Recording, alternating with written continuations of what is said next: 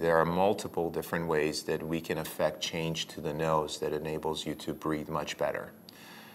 Some of those involve a device that applies energy fields, radiofrequency energy fields to certain parts of the nose, thereby improving nasal airflow. Those are now commonly used in our practice instead of long-term nasal steroids, instead of significant surgery. And the results have been amazing. I've had patients that I've done these procedures on a decade ago, and they continue to have fabulous nasal airflow.